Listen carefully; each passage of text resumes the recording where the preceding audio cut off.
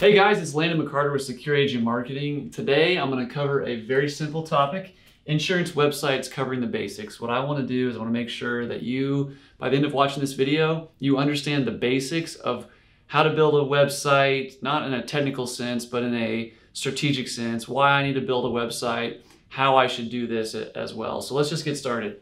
So what I want to do I was going to walk through a specific sort of structure that I like to communicate to people that's really simple. All right, first off, your website is your digital handshake. It's going to be something that individuals go to before you actually do business with them and check your credibility. It's not going to ever be something that, you know, if you have a bad website, no one's going to say, you have a bad website, I'm not doing business with you. It's just, it influences their decision, I promise, especially at the higher end of insurance sales, you know, when it comes to trying to build out annuity or IUL business or any of the, home and auto, P&C, etc. Like the prospects want to see that you're an established business, and one of the first things that they're going to do is go to your website. So let's make sure that we make a good first impression, because that's what your website is going to do.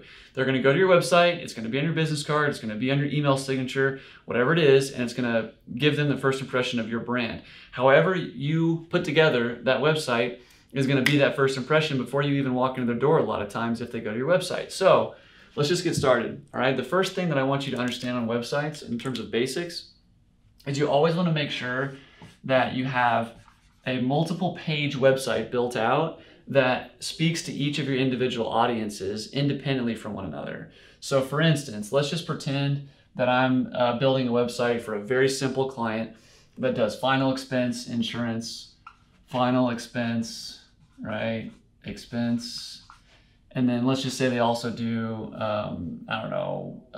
IUL, right? Typically those products aren't sold together, but for the sake of my example, I'm just gonna go ahead and just use it as my example, right? So the main thing that you wanna do is you wanna make sure that on your homepage, this homepage serves as a purpose to it's your brand first splash page. It's like, what's the impact we're gonna make, okay? This homepage needs to do nothing more than just, if you could make a first impression, how would you design this? How would you build it? What would you put on that? Typically people try to communicate who they are. They put themselves on that homepage to make sure that the individual can connect with the brand, so they know that this is the same thing that they're, same client who I spoke to on the phone is this person, or I met at this networking meeting is this same guy. That's one of the things that I would highly recommend. Another thing that I would do is I would let it serve as sort of an entry point to your different sections of your website. When someone goes through the homepage, what they're trying to do is they're trying to figure out what you're about and also trying to figure out where to go next. So a metric that we pay attention to in the website game is called a bounce rate. What a bounce rate is an individual that went to your website and chose to leave your website instead of going to a secondary page. So a low impact homepage will have a high bounce rate because you're not giving them enough options to go further into your marketing funnel, right? So that's the key on the homepage, right? So it's mostly brand, right? And then where to go next, right? Next, boom. Now, the next thing I want to try and communicate, now, of course, you're going to have like a contact page and then like a testimonials page or whatever. Testimonials page. And what I'm doing here is I'm going to go over like the overall sort of navigation bar of your website. The main thing I want to land though on is this section right here and right here. This is what's called foundational content. What that means is that final expense insurance and IUL is a completely different product with completely different audiences. So how you buy IUL and final expense are completely different, right? So what you want to do on your final expense page is you want to make sure that you're writing that final expense page and you're communicating all the things, that you want to communicate on that actual website page, but you're leading them to the point of conversion on final expense, right? So you're trying to basically give them, maybe here's a video, right? Here's a couple testimonials with some pictures of individuals, right? Here's another, section of content over here, right? The point is that if 100 people came to your website and actually went to this final expense page, they would get what you're about with this specific page, and they would convert and provide a passive lead flow with that foundational piece of content. Same thing with IUL.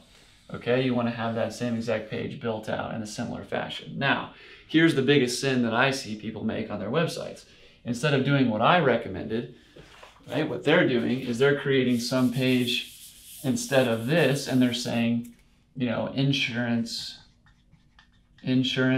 services. And then they're trying to say, I do this, I do this, I do this, I do this, I do this, I do this, all on this one page. Not only does Google not like that, individuals get very confused on what you actually do and what you're trying to sell, right? So that's one of the things I want to make very clear, all right? So the next thing, obviously you want to make it really easy to contact you. You want to have a testimonials page. If you can shoot testimonials with your phone, with technology these days, it's so easy to get your clients to send like a selfie video of them, you know, recommending you or whatever. That's easy to do and easy to build a page around that.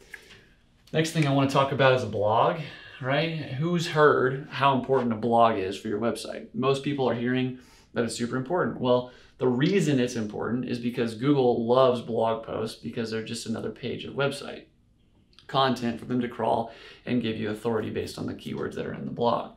So blogging is important, but I'll tell you, if you're not going to actually keep up with the blog or hire somebody to help you create that content on a monthly basis, then you probably shouldn't have your blog on there at all anyways, right? So these are just the basics of websites that I see. You know, people making mistakes in the insurance industry all the time. They're not speaking to their individual audiences directly with a foundational page. They don't have a blog. They're not doing anything to build a testimonial base, you know, etc.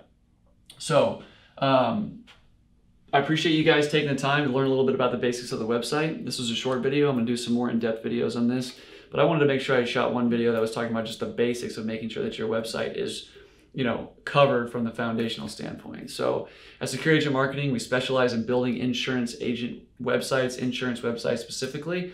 We would love to help you with your website. If you want to do any sort of website creation, consultation, etc., we would love to get to the point where we strategize together and help drive these passive lead flow out of your conversions on your website.